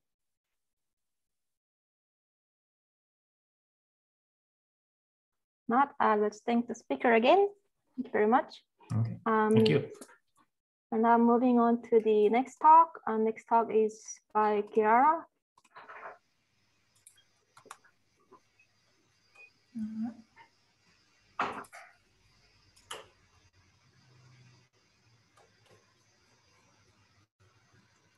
Okay, do you see my slides? I think it's coming up. Not yet. Ah, I see your screen now. Okay, is it full screen? It is not. So maybe. Now it's full screen. Now it's full, okay. Okay, so first of all, I'd like to thank the organizers for giving me the opportunity to speak here. And today my talk will be about transverse momentum dependent distributions in semi-inclusive DIS. And in particular, I'll talk about predictions for the electron-ion collider and the impact that EAC data will have on TMDs extractions. So I guess TMDs don't need an introduction for this audience, but I'd just like to put it some of their features, for example, their relation to GPDs and PDFs. So TMDs are three-dimensional maps of hadrons in momentum space, and once we define the longitudinal direction, then TMDs are functions of x, the momentum fractions carried by the quark, and the transverse momentum of the parton KT. And once you integrate TMDs over the momentum in the momentum space, then you get collinear distributions, parton distribution. And okay, so for example, we can write a TMD, we can write the unpolarized TMD like this, and the point of showing you this formula is to remind that in TMDs there are some elements that can be calculable in a perturbative way. So by doing a perturbative expansion in alpha S, and there are the reddish brown in the one highlighted here with the reddish brown squares. The matching coefficient to the collinear region and the Sudakov form factor. Then in TMDs there is also an input from for the longitudinal non-perturbative part, which are the collinear PDFs, and then there is a non-perturbative transverse content. So there is this FMP in this case. That has to be parameterized and fitted to data. So for TMDs, we do know the input from experiments, and one of the processes that can get us information about TMDs is semi-inclusive DIS, as has been widely said in these sessions and these days. So in semi-inclusive DIS, you detect an outgoing hadron, and once you integrate on phi s and phi h, the two azimuthal angles shown here, in the kinematic limits where the mass of the target and the transverse momentum of the outgoing hadron are much smaller than the scale of the process. For in the unpolarized case, then you can write the SIDIS cross section in terms as proportional to the structure function FUUT. Which in turn can be written as a convolution of the unpolarized TMD PDF F1, and then the fragmenting quark gives us information about the TMD fragmentation function D1, the unpolarized one. Okay, so this talk will be about these two TMDs, and the results that I show in this talk are based on the extraction of TMDs done by the Pavia group in 2017, which has been published in this article, and which is a global fit. Consider simultaneously semi-inclusive DIS, Drelian, and the boson production data for a total of points of more than 8,000. And the non-perturbative transverse content in this analysis was parameterized as shown in this formula. So so we had for F1NP and for D1NP sum of Gaussian and weighted Gaussians with some coefficient depending on the transverse momentum. And then we have a non-trivial X dependence for a total of 11 free parameters, which are the ones highlighted here in yellow. And this analysis is flavor independent. Okay, so as I was mentioning at the start of my talk, we performed some impact studies to see what will be the impact of new data coming from the electron-ion collider on these extractions of unpolarized TMDs. And so the starting point of our study are the EAC pseudodata, which have been produced, so are available for the final for all the four final state hadrons. But so for our studies, we used only pions, so we consider only pi plus and pi minus. Then we consider all the 5 energy configuration in which the EAC is supposed to run. The most important part of impact studies are the uncertainties, and in particular, and we took into account both the uncorrelated uncertainties and the correlated ones, so the normalization errors that come with the pseudo data. The starting point to start our study, we chose as the observable. We chose to consider as observable FUUT, to which the cross-section of sim-inclusive DIS is proportional, and we proceeded in this way. So starting from PV17, the PV17 extraction that constitutes our theoretical knowledge of TMDs, and we produced predictions in the kinematical points of the pseudo data. We produced prediction for FUUT, and then we assigned to such predictions uncertainties coming from the EAC pseudo data. And this is just to mention that this analysis has been done using AlphaFlow++, as a library, and has been performed using also NangaParbat, which is a C++ suite of tools that we developed for TMD analysis. And both these codes are publicly available. So the first step of our impact study has been the computation of so-called sensitivity coefficients, which are, for example, being used in this article. So here you see the formula to compute such coefficients, and as I was mentioning earlier, as the observable, we chose the structure function FUUT, while for the distribution for which to compute this coefficient, we chose the TMD parameters from the PV17 extraction. So PV17 has 200 replicas available, and this is the regular formula, the usual formula to compute an average of an observable using Monte Carlo replicas. At the denominator here, then you see this factor, this coefficient xi, which is the ratio of the experimental uncertainty, in this case coming from the pseudo data, and the theoretical uncertainty. And what happens is that the theoretical uncertainty cancels in the denominator, so it doesn't really come into play into this picture. When we computed the sensitivity coefficient, then we obtained plots. These are examples of the plots that we obtained. So in the upper part here, you see we plotted sensitivity coefficients for the lowest energy configuration of the EAC. So with square root of S equals to 28 GeV. And in this lower part, then there is the same plot, but for the highest energy configuration for which the EAC would produce predictions, would produce data.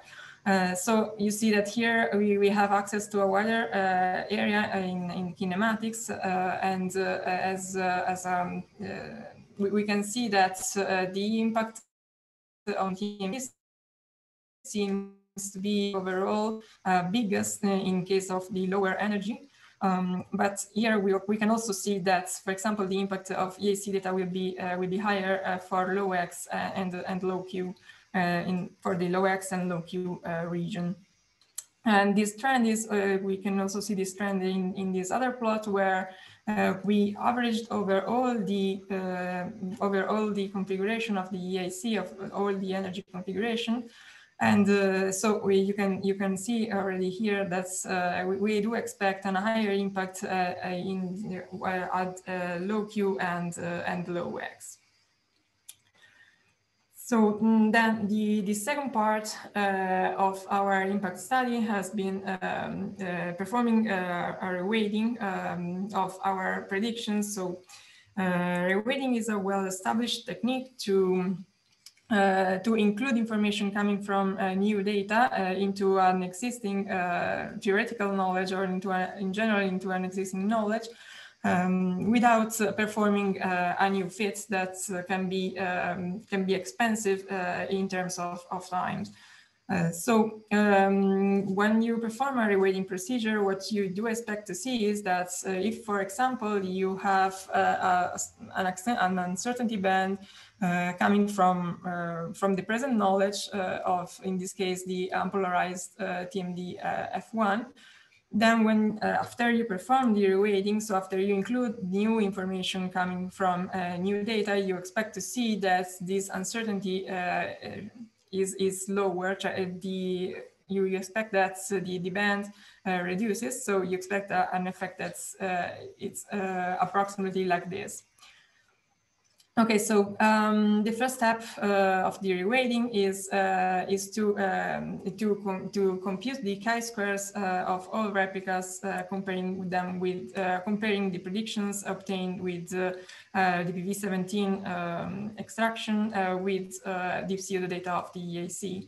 And here I show here some plot of the total chi-square distribution for some of the configurations. So we of course computed the chi-square for all the different combinations and configurations of the EAC pseudo data.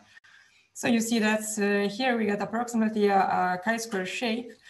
But from this plot, you can also see one of the main challenges of this reweighting procedure, which is the huge number of points that we have to include. So EAC is going to produce thousands of data, and this has been, and including the information coming from all this data, has been a challenge in this reweighting procedure. So the idea again for the reweighting is to compute the chi-squares, then is to assign weights to each replica in a way that to select meaningful replicas.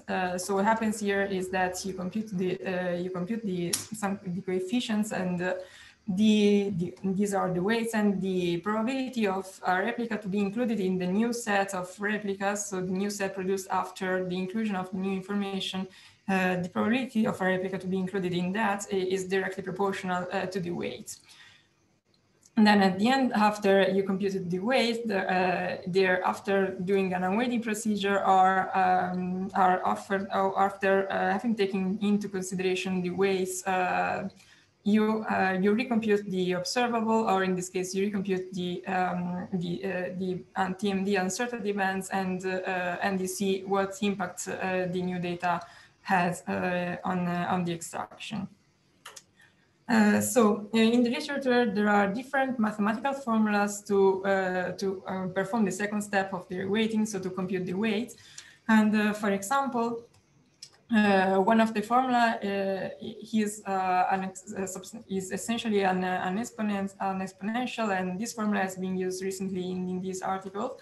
And so in particular, this formula suppresses a very high chi-square as we would expect to select the best replicas.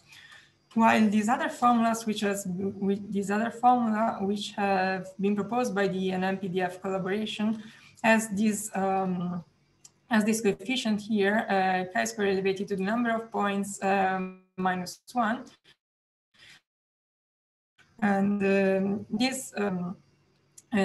so this formula behaves slightly differently from the previous one, and in particular, with this formula you suppress very high and very low chi-squares. So we tried to compute the weights and perform the reweighting procedure with both formulas, and we chose to use the formula proposed by the NMPDF group.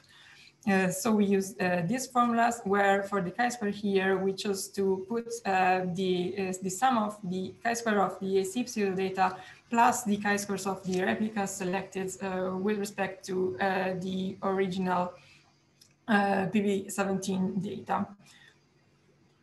Okay, so after performing the after this step, we computed the weight, and then we recomputed the uncertainty bands on of the TMDs, and we got these very preliminary plots. So the gray band here is the 68% confidence level of the previous of the PV17 extraction, so previous to include new information from the AC. While the red band is the uncertainty band of the unpolarized TMDF1 after the inclusion of the new information coming from the AC pseudo data. So you can see that in all these three cases, the bands shrinkens, and so we have we can effectively see that the impact that the AC will have on TMDs. And for example, so to obtain these results, we combined pseudo data coming from different configurations. So 4 out of the 5 different configurations that the AC will have. And okay, so as already shown by the computation of the sensitivity coefficients, we can also see that the impact is expected to be higher at low X and low Q. Okay, so I come to my conclusions, and which are simply that this work is very much in progress. So we're still trying to perform better this weighting procedure, but we can for sure say that ESC will have an enormous impact on TMD extractions as shown by these preliminary plots, and we can also see that we kind of expect EAC to have a huge impact because it will cover a kinematical area in the Q2X plane, which has not been covered by previous existing experiment like COMPASS and HERMES, and also is ESD JLab 12 data are also coming, but they will cover a completely different area. So ESC will be very important to reduce uncertainties on TMD extractions. Okay, so this is all. So thank you very much. Thank you very much for a nice talk. So we have a few minutes for question and discussion. Carla, go ahead. Hi, Chiara. Very nice talk. Just a curiosity. I would like to have your opinion on whether the number of replicas that you use is sufficient to have a, let's say, a good representation of uncertainties. Because in the plots of the chi-squares, in the chi-squares profile, I saw a lot of holes. I don't know whether. Yeah, okay, yes. Okay, you are correct. And so one of the weakest point of this is exactly that. So these uncertainty bands that I showed are based on 10 to 13 replicas out of 200, which I agree is not much to go on. And this, I mean, it's very sufficient to make a statement. And this is also why I said this is very preliminary. And we are trying to we are trying to perform better this procedure by also. So we tried different formulas to compute the weights, and okay, so basically this is one of the motivation to exclude the simple exponential one is that basically it threw away too many replicas to make a significant statistical statement. No, I understand. No, I also understand that 200 replicas comes from the original fit. So I understand that. No, am I correct? Yeah. Yeah. Yes. Okay, they come from the original fit. Okay. Thank you. Thank you. All right. Thank you. Other question for Chiara?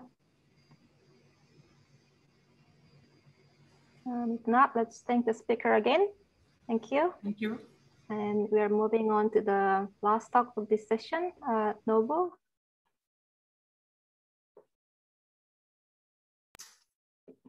Do you see my screen? Yes. All right. All right. Thanks very much for the opportunity to present this work.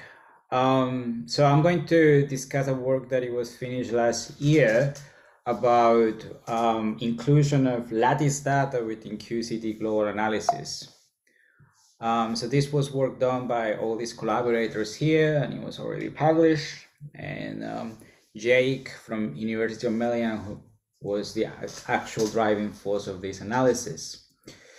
Okay, so the paradigm in recent years in the JAM collaboration has been to try to incorporate as many observables from experiments to be able to extract a wide variety of correlation functions. But in recent years, we start exploring this idea of trying to combine also simultaneously the lattice data as a complement. Now, depending on how you view it, you could view the lattice data to be a prior belief, sort of a regulators of your parameter, that sort of put some bounds on your underlying partonic structures, and then you can sort of confront this, with the experimental data, and then if the final evidence, for instance, is totally in disagreement with your prior beliefs, then you can at least see some tension or not. But in the absence of that, at least you can help to constrain, especially in regions of kinematics where you experiment. Well, first of all, experiment might not actually be reachable. Also, factorization theorem doesn't actually even work. So we started doing this kind of exercise some years ago using lattice moments. So this was a paper that it was published in 2017, where we did this exercise in the context of the Collins asymmetry, which is shown here, and then we included the lattice tensor charge GT moment, and because there has been maybe a potential indication that the tensor charges in the nucleon that you can extract from the moments of transversity from experimental data are kind of in tension with lattice QCD. But we show in this analysis that in reality, the lattice data and the experimental data can coexist quite well. And this was, in some sense, motivating, because it tells us that in principle we can play this additional game in which we can confront the input from experiment and lattice all within a unified global analysis framework. And actually, I got a lot of criticism after doing this. People were telling me not do that, So there was another analysis that we finished last year where we include all these single spin asymmetries. This time we didn't include any lattice data, and we finally managed to bring the lattice data to and the phenomenology data of tensor charges to be very, very close to each other. And so this confirms that our assertions on the previous paper was actually right. So the future of this game, in my opinion, is really to include lattice information. Now, recently there has been developments in lattice QCD where basically we can explore this object called of the Lycon distribute matrix elements that it was pioneered by Shandong Ji. And basically what you're looking at is correlation matrices, and of course you have to renormalize it properly. There are displays not on the Lycon, but it's displays around some value, with respect to each quark field. Depending on how you displace it, you have a different kind of correlation function, whether it goes into the pseudo PDF or Joffre time distributions. So in this case, we are looking at the pseudo PDF, which is displayed on the z-axis, okay? And basically, this z is measuring the Wilson line between the one point of the quark field with respect to moving along the z direction. And then these matrix elements can, in principle, be factorized in terms of Lycon PDFs due to the perturbative matching, and then these coefficient functions can be calculated in perturbation theory. And the structure of this relation is extremely analogous, almost identical to the relationship between the PDFs and the experimental cross-section. It's basically the same. Now, for lattice practitioners, they want to go to the other route where they actually use the other way of writing the Fourier transform to compute the sort of pseudo PDFs and so on and so forth. But the problem is that if you operate at this in this way, you cannot really apply global analysis. Of course, this version of here is what allows you to somehow incorporate this matrix element as part of the global analysis in one single shot, right? So of course, in the same way that experiments, depending on what kind of observable and what kind of kinematics, not everywhere in kinematics, factorization theorems are applicable. If you go to small x, then small, logarithms kicks in, and then you will be limited. Same story for large x. If you go to low q, there are issues. Then if you go to really high q, well, it's more difficult because you have to include higher order perturbation theory. So in principle, these games are always kind of optimal in some middle range where factorization theorem operates well to describe experimental data. At least that is the expectation. And the same story happened in lattice. So in lattice, what you happen is that this horizontal line is the length of the Wilson line connecting the two quark fields. And then so if you go to very large, Wilson line displacement, then you will be sensitive to the lattice volume because of the size of the lattice. And then lattice volume effects becomes a part of the systematics. So of course, what you want to be is basically in this region where you want to have a high boost momentum so that you can go to really high Q.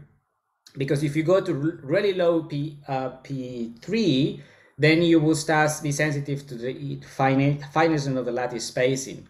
So our goal in this analysis was to try to not claim victory that this is the latest PDFs of experiment plus lattice, but more like a exploratory scenario where how things look like as of last year.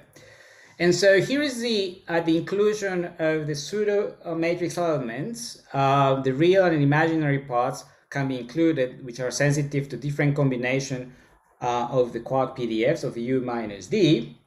And so the left-hand side is the lattice measurement with the PDFs. And here, what you can see here is basically 3 bands. So what is the matrix element calculated using PDFs from experimental data, and what happened when you include the lattice data, right? And you can already see by eye that things doesn't look really well.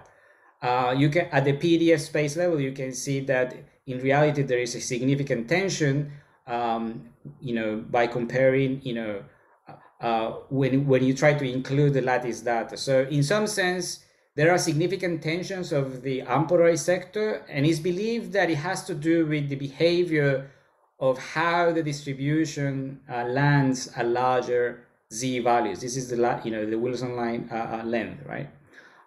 The yellow band here is what lattice practitioners extract by their own using the discrete Fourier transform. But of course, it's an inverse problem, and you are very sensitive to basically endpoint issues.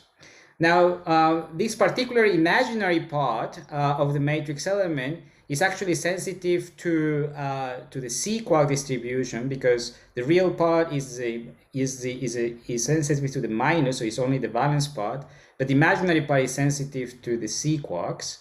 And what happens here is that if we actually look at the extracted U minus D bar asymmetry, you'll find immediately that basically it has the opposite trend with respect to the experimental data from, let's say, Drell-Yan from EA66, which shows that D bar is larger than U bar. And of course, lattice data alone will try to pull in the other direction, but experimental data are going to be more precise, and it controls that. But overall, this kind of things is just preliminary, and in reality, the lattice data needs to be improved. At least we need to, they need to work a little bit harder to accommodate for all the systematics before we can actually have a meaningful extraction. Now, we did the same exercise for the helicity PDFs. Oh, I forgot to say one more thing is, so suppose that all the systematic uncertainty were totally understood and things are perfect. So the question is it really the case that the lattice data can pose a significant constraints given the current statistical uncertainties? So what I'm plotting here is basically the ratio of the uncertainties of, the ratio of the moments. And what you can see is that basically, of course, with the real lattice data, we have a significant deviation. But if we were actually, generating mock data for the lattice and try to put that mock data inside of the global analysis and compute the moments, you will see that there is no way to decrease the uncertainties. So lattice plus pseudo lattice, experiment plus pseudo lattice data really don't constrain much, just because the current lattice uncertainties are too large. So really, in order to be competitive with experimental data, the lattice statistical uncertainty has to be way, way, way superior. Now, this is in the context of the unpolarized. We did the same exercise for the polarized, the helicity distributions. And here the story is different. Here the story is more like it agrees. We find that, the inclusion of the lattice, polarized lattice matrix element, it's just a matter of changing the correlate, the Dirac structure in the correlator, including the gamma 5. You can see immediately that compared to the experimental data, extractions using only experimental data, which is in red, you can see the lattice can really constrain significantly better the spin PDFs. Now, it is unsettling, of course, that it works for the polarized case, but it doesn't work for the unpolarized. I'm taking this more up about where we are in terms of combining lattice data with phenomenology, and the same story about what if things were perfect, and basically try to incorporate the lattice data with a perfect agreement with existing data, and you can see that up to the fifth moment of the PDFs of this isovector combination, you can see that the lattice can decrease significantly. So this is actually very important because it tells you one thing, that lattice data can compete significantly more in the context of spin physics. And that is expected because the experimental data has a much larger noise associated with these asymmetries, because in experiments, all the spin physics rely on asymmetries, and asymmetries basically kills number of counts, right? So the statistics is always larger. Well, this is not the same thing for lattice QCD. Basically, the uncertainties on the spin case is the same as the unpolarized correlation functions. So we also address the question about what is the role of the high Z region, which is sensitive to also the finite volume effects. And we did a systematic analysis where we make different cuts on the data and see how stable are the resulting PDFs. And we find that at present, we don't see any signal of tension among making the cuts. Basically, the extracted isovector combination for the helicity distribution are quite stable. So in principle, I will imagine that this data set should be included right now on the JAM analysis that includes also the rest of the world data. Okay, so with that, this is my summary. I think that the new paradigm in global QCD analysis, can really capitalize with the use of lattice QCD, of course, with all the current, caveats that is associated with it, the unquantified systematic uncertainty and so on and so forth. But really, this exercise of combining with experiments really can inform how much the lattice data needs to be improved, where things are wrong, and hopefully in the near future we can really explore more exotic things like twist tree paths, things like GT, which is very, very interesting, which is associated with a lot of interesting dynamics in QCD at low energies such as Jefferson Lab. And with that, I will take questions, if any. Thank you. Thank you very much. I can see already there is one hand raising. Pavel? Yes, hi, Nobuo. This is very fascinating that you can feed the lattice data together with regular PDFs. Concerning this difference in situations between the unpolarized and polarized case, is it just the issue of statistics, or there is some particular systematic effect, let's say, that works better in polarized rather than unpolarized case? So I think it's the nature of the matrix element. So somehow, if you go back to the matrix element, this is the correlator, right? So all the lattice people are doing is changing the Dirac structure here, whether it's a gamma plus or with a gamma phi gamma plus. That's it, right? And the inclusion of that somehow, you see, you can see from the unpolarized case, the large Z, that the spectrum doesn't die, right? Yeah. And however, for the polarized case, it seems like it died faster, although we have larger uncertainties. This is what the lattice people is telling me, that this, the way that the correlation function dies faster at large Z, if it dies faster, then it's more consistent. It has a less final volume effect or something like that. But that's basically the reflection. All I can tell.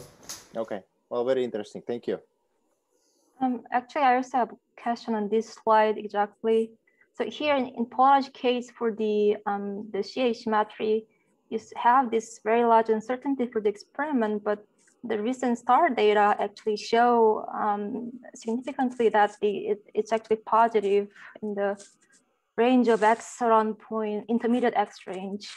So if we take that into account, then similar to polarized case, for the polarized case here too, that the experiment and the lattice for this U bar minus D bar case, it is there is a difference. Yes, I totally agree with that. So I think yesterday Chris Kokusa gave a talk where he showed the results with the W that indeed it shows the positive U bar minus D bar, which is kind of the opposite. So this is one of the things that is a little bit challenging with interpreting this, because it's always the opposite case. But I would say that up until we don't put the W data along with this data and see really the tension, I wouldn't be able to make any conclusion. So again, this is not like, the purpose of this analysis was not like saying this is the real PDF, but it's more like proof of concept. Is this really real that we can afford to include lattice along experimental data as a Bayesian priors, right? Because at the end of the day, we can all close our eyes and pretend that QCD can describe everything in all corners, but there is a key aspect which is factorization, and we always have to be careful what are the kinematic ranges where this applies. So right now lattice QCD might not be completely perfect, that it will help us to understand that aspect. And right now it's more like the opposite scenario, where experimental data is informing lattice where things can go wrong, is going wrong in the lattice side. But definitely this is kind of a playground that hopefully in the next upcoming years people embrace it more, and it can help both communities, experiment and lattice QCD. Right, thank you. Zhongning? Yeah, just a simple question. In the formula, I see it's delta Q plus delta Q bar, but in the figure you get delta U minus delta D. How are they related? So here Q is an abbreviation for this. You see this? Yes. So it's delta U minus delta D. So they don't have the disconnected diagrams in their calculation. It's always U minus D. So this is a shorthand notation for U minus D. Okay, thank you. Okay, any other question or comment?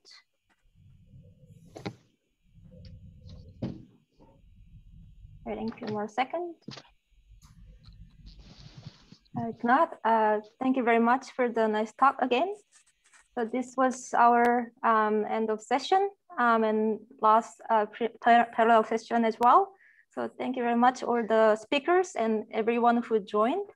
And we still have one more day of the conference, which is tomorrow. We will have a plenary session starting from 8 a.m. I believe in Eastern time. So thank you all and have good night. for people who called in from Europe, and have a great afternoon, our ES colleague. Thank you very much.